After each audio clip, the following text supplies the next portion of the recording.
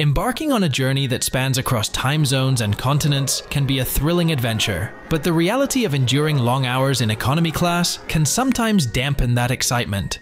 However, with a few strategic moves and preparations, even the longest of flights can transform into a more pleasant experience. Today, we're sharing our top 7 tips for managing long flights in economy class. Let's dive in with the first tip: choose your seat wisely. Whether you pay extra for early seat selection or just check in as soon as possible, aim to avoid a bad seat. A bad seat is usually one that offers very little space, making it tough to stay comfortable for more than a few hours. For instance, if you're taller than 6 feet, you might want to think about getting a seat with extra legroom, like a bulkhead seat, because a regular economy seat could be very cramped for you. Also, if you have an injury to an arm or leg, sitting in a middle seat could be very uncomfortable. To make your long flight as comfy as possible, try to choose your seat when you book your ticket. If you can, pay a little extra for the chance to pick your seat early. The cost of this varies depending on the airline, but it's usually worth it. If you've got a basic economy ticket that assigns seats at check-in, make sure to check in as soon as you can. The longer you wait, the less likely you are to get a good seat. Try to avoid seats at the back near the toilets, since people might bump into you as they wait to use the bathroom. The second tip is to wear comfortable clothes. It's nice to look stylish when you arrive, but that can sometimes mean sacrificing comfort, which isn't ideal for a long flight. The best outfit for flying is something loose and made from a breathable fabric. It's also a good idea to wear layers, since the temperature on the plane can vary. Avoid clothes with tight waistbands and choose shoes that will be comfortable to wear throughout the flight. You should also think about wearing glasses instead of contact lenses during your flight. The air on planes is very dry, which can make your eyes feel dry too, making contacts uncomfortable to wear. But if you really prefer contacts, consider buying some eye drops to keep your eyes hydrated. Another good idea is to wear compression socks. When you sit still for a long time, especially in tight spaces, it can affect blood flow in your legs. If you tend to get sore or swollen legs on long flights, compression socks might really help. Our third tip is to keep yourself hydrated. The air on planes is much drier than what you're used to, and it's easy to get dehydrated. Make sure to drink plenty of water. You can get water from the flight attendants during the flight, buy a bottle before you board, or bring a reusable water bottle and fill it up after you've gone through security. You can even bring a water bottle through security if it's frozen, though that might not be practical if you have a long trip to the airport. Besides water, try to limit drinks that can dehydrate you, like caffeine and alcohol. If you do have them, just have a small amount. And don't forget to bring moisturizer and lip balm. The dry plane air can dry out your skin and lips, so it's a good idea to have some moisturizer and lip balm handy. For a better experience on long flights in economy, it's important to pack everything you need in your hand luggage. Think about using a duffel bag since it's just the right size.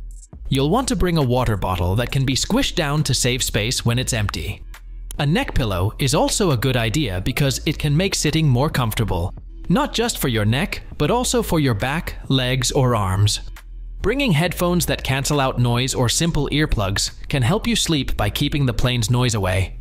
Don't forget compression socks to help keep your legs from getting sore, a portable charger for your devices, eye drops to keep your eyes from getting dry, an eye mask to help you sleep by blocking out light, and maybe a light blanket to keep warm, as long as it fits in your bag. Packing these things will help you feel more comfortable during your flight.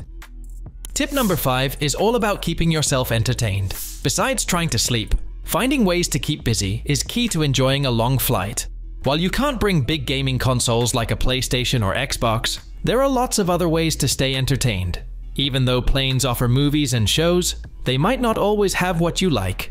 It's a good idea to bring your own entertainment. If you have a tablet or laptop, you can download movies, books, podcasts, and TV shows before your flight. Remember to charge your device and bring a portable charger.